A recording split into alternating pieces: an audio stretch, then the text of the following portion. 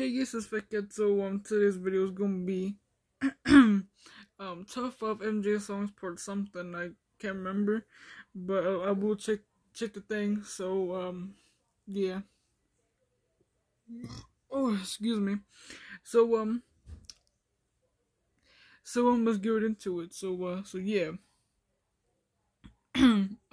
Number 5 is A Place Without No Name off of Escape. That one's a pretty good one. I like the original version better though.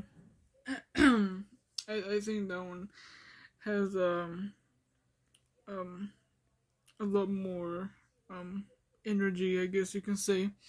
That one was supposed to be on the Invincible album, but never made it, so but whatever. But that was a pretty cool song. I like it. So bam. Number 4 is Unbreakable off of Invincible. That one's my shit. So yeah, I got Biggie Smalls on there, which is cool. So yeah.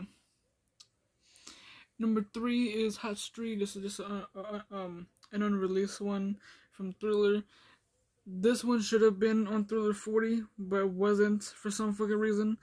They fucking put like fucking like Sunset Driver and fucking Can't Get Out of the Rain and shit like that. But those are like Can't Get Out of the Rain is like, yeah, the Wiz era, I guess you can say. And Sunset Driver is Off the Wall era. That's bullshit. The fuck? These they be fucking up, so yeah. Anyways, number 2.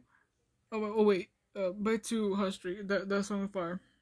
So yeah. Number 2 is Whatever Happens off of Invincible. Another one of my favorites. That song go hard. That was pretty dope. So yeah. So bam. Number 1 is Chicago 1945. That one's an unreleased one. Some people say it's Thriller era, but some people say it's Bad Era. To me it sounds like Bad Era.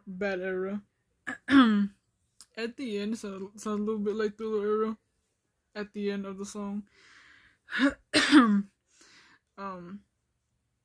But who knows? But either way, it's still a cool song. It's pretty cool and stuff like that. So yeah. So that's pretty much just stuff like that. So yeah, peace.